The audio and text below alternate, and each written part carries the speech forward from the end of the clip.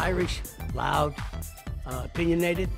Ladies love it when a guy squeezes into something tight. Obnoxious and can sometimes stray from the politically correct. That's not a suit, it's a sausage casing. The McCarthys can get dark. We don't like to show our feelings. I know, come here. Get off of me! I beg you to shut up. Gotta love a family who tries to get on each other's nerves, but the McCarthys do it with heart. Hey everyone, I'm Denny Directo with ET Now. I recently caught up with star Tyler Ritter to find out what it's really like to be part of CBS's newest and brassiest family yet. Anytime you get the 6 of us in one room, just all the rules go out the window. The chemistry's been there from day one. If anybody can be that dumb about sports, it's Ronnie. Thanks for believing in me, Dad. There's lightness made about it. You know, there's this poking fun. The poking fun in an Irish family is part of the deal, especially when there's a lot of you. Everybody's looking for their slot. Wow, that's big news. Should we have a highball?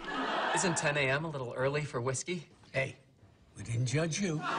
The McCarthys are a close-knit Boston family. The fact that Tyler's character is gay is a non-issue. Your character's sexuality is never really gonna be adding anything to your characteristics or your behavior. Laurie Metcalf has sitcom street cred. We laughed with her for 9 seasons on Roseanne. Roseanne wanted very strongly to have some gay characters on the show.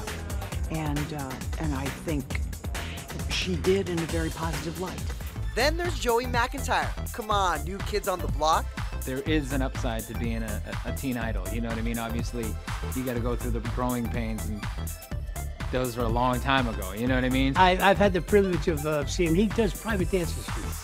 Yeah, at lunchtime. But of course, Tyler has a legacy we like to see. He reminds us of how much we loved his dad, John. My dad would always ask me, he would say to me, ask me how many times I've been late to work or to an audition. And I, of course, knew the answer every time because it never changed. And I'd say, okay, Dad, how many times have you been late? He would hold up the 0. And he was like, that's what it's about. If you're not early, you're late. You got to put in the time. It looks like a lot of fun. It looks like we're just playing around, which they are doing, but they're only able to do that because they put in the work. They're prepared. Wise words from his dad, John. You can catch all new episodes of The McCarthys Thursday nights on CBS.